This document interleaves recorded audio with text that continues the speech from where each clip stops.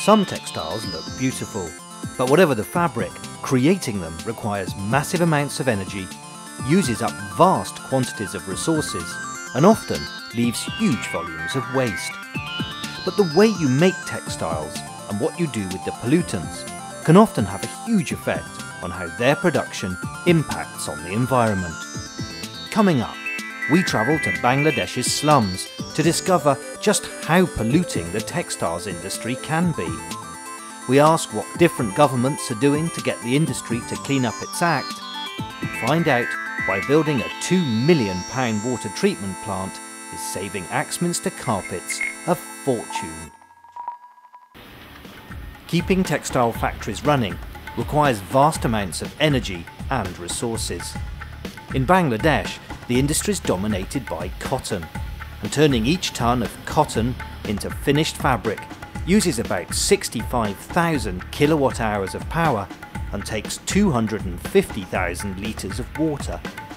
It's no surprise that almost 3/4 of the water is used for what are called wet processes, things like washing, bleaching and dyeing.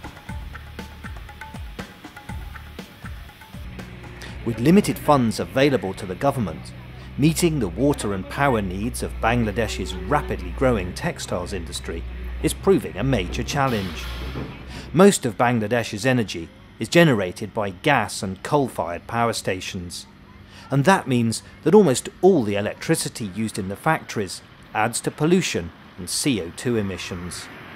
When it comes to water, Bangladesh might be one of the wettest countries in the world, but a lack of funds means the supply network is dilapidated. Factories often get priority over people, and as the textiles industry uses more and more water, an increasing number of people don't have access to supplies. As the textile industry continues to grow, the situation looks set to get worse. But water and energy use aren't the main reason textile production can impact on the environment. From inks to dyes to caustic soda and all sorts of alkalis and bleaches, most of the wet processes in textile production involve potentially harmful chemicals.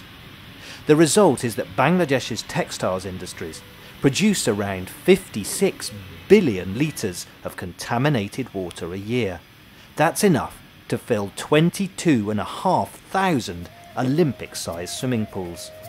And if that water is allowed to leave the factory untreated, it can have a massive effect on the environment.